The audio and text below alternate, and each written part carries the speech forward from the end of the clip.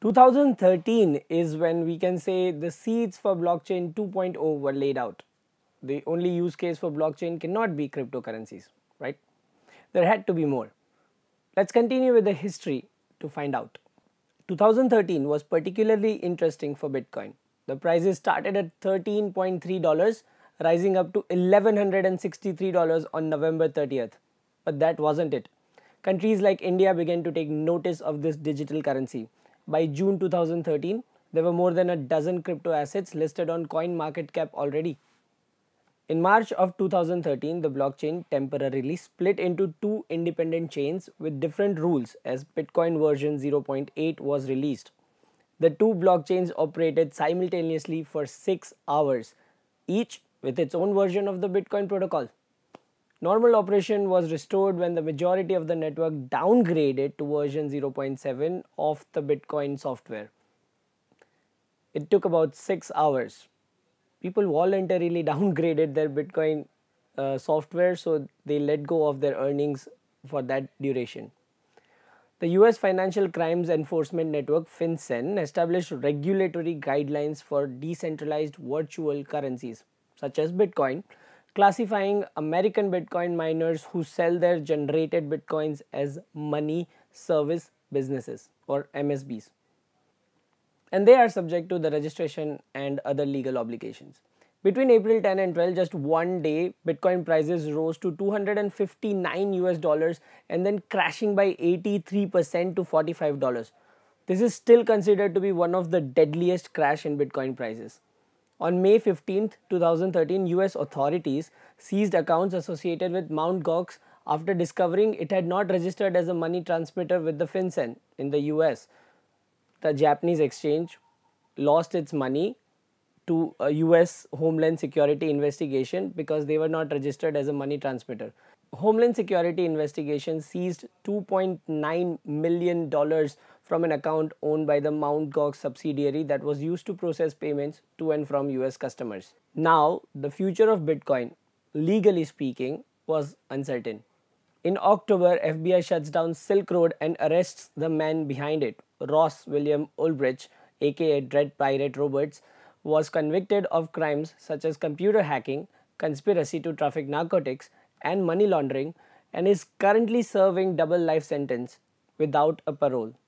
FBI actually seized about 26,000 bitcoins from Silk Road. It will be in October also that Canada launches the first ever Bitcoin ATM. Within India, multiple exchanges such as CoinMonk, Buttercoins, Buy and Sell Bitco.in popped up, which would later renamed as Unocoin and Zeppay, becoming pioneers of India for Bitcoin trade. Actually, in Mumbai in 2013, a pizzeria started accepting Bitcoin for payments.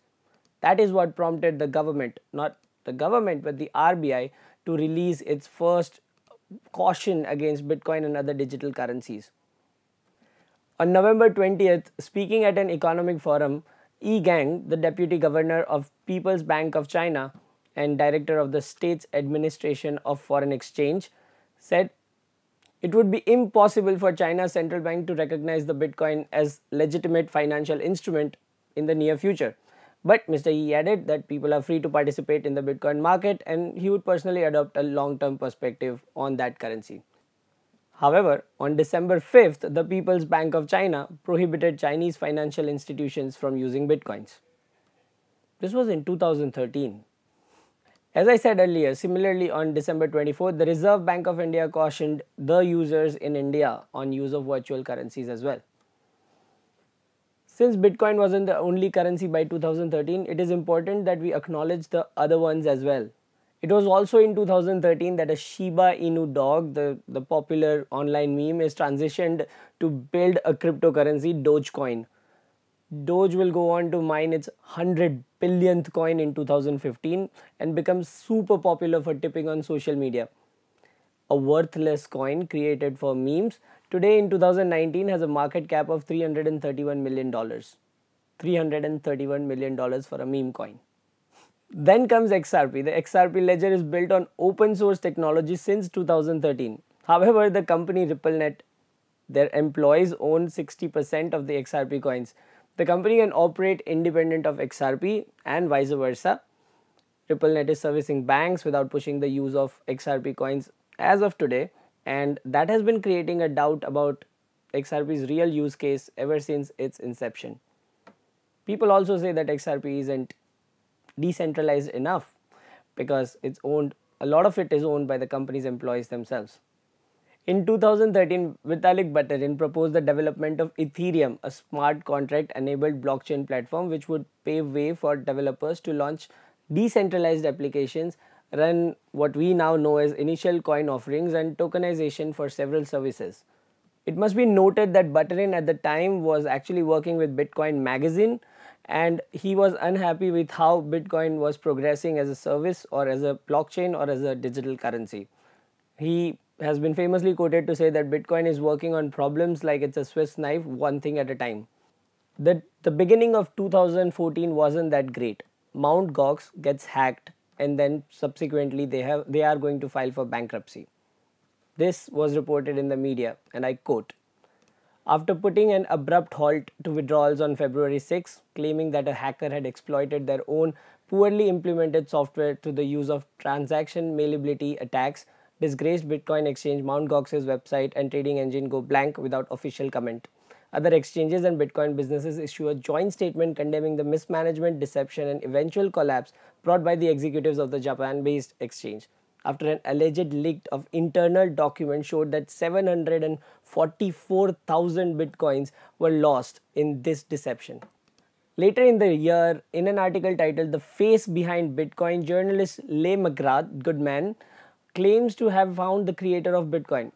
Dorian Nakamoto denied any involvement in Bitcoin. Goodman claimed that she asked Nakamoto about his involvement in Bitcoin, to which he had replied he is no longer associated in it. However, Nakamoto in subsequent interviews claimed to have misunderstood the question and thought it was about his previous work for the government. At the same time, the Internal Revenue Service, the IRS of the US, declared that Bitcoin is a property, not a currency, which made it subject to capital gains tax, which we are still confused on how it must be calculated. For example, if you convert your Bitcoins to Ethereum, you still have to pay tax on it in the US. I don't know about India, we are still debating that. By the middle of the year, in June, the popularity of the GHAS mining pool led them to acquire 51% of the mining hash power.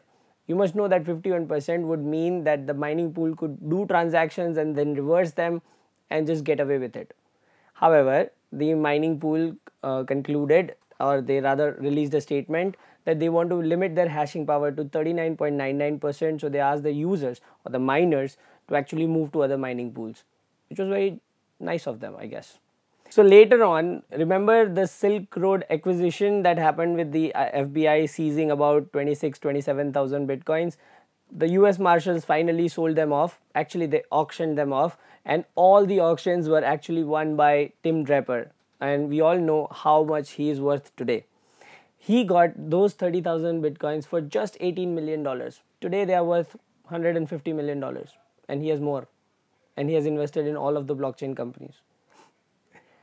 Also in 2014, companies such as Dell and Microsoft started accepting payments. Now this is where Bitcoin started going mainstream. By the end of 2014, even Braintree, which is a subsidiary of PayPal, started accepting Bitcoin.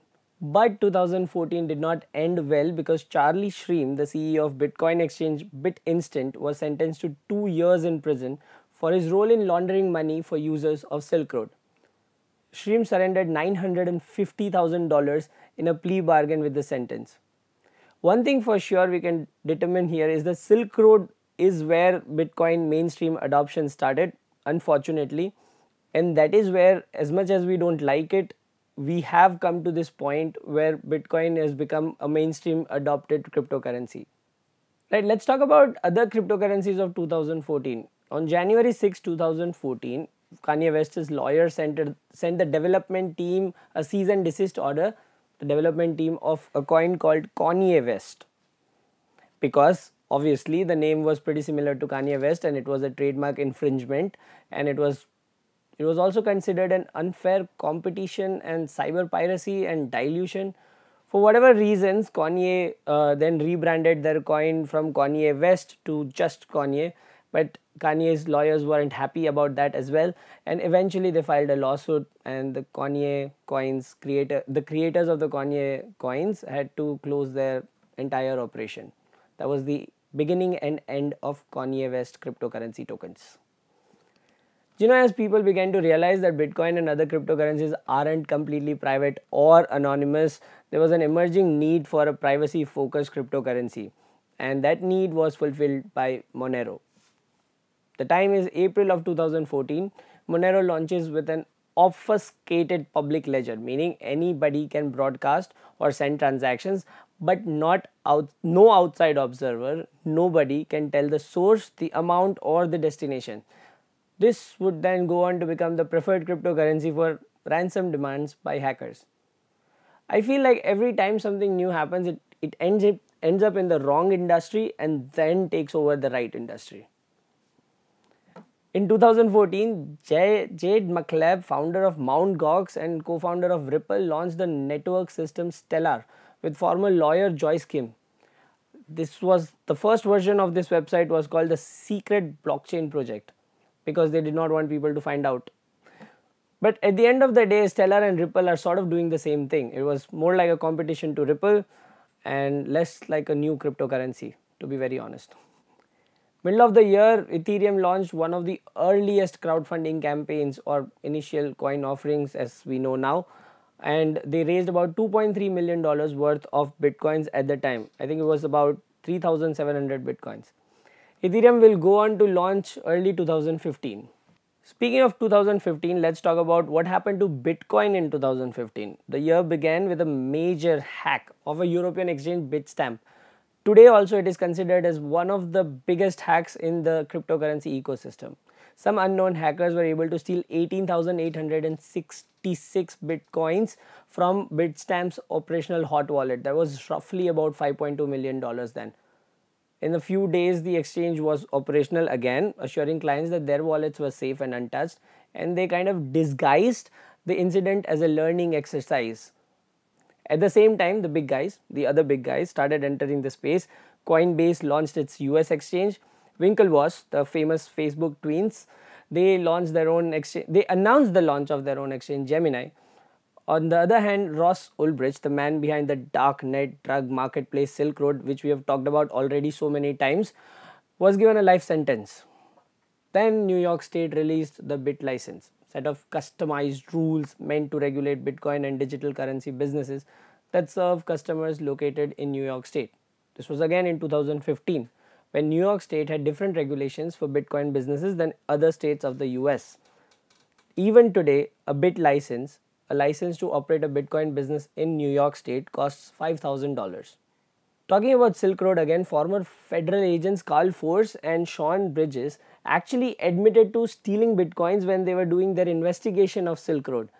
They were fined $500,000 and Force was actually imprisoned for 6 years.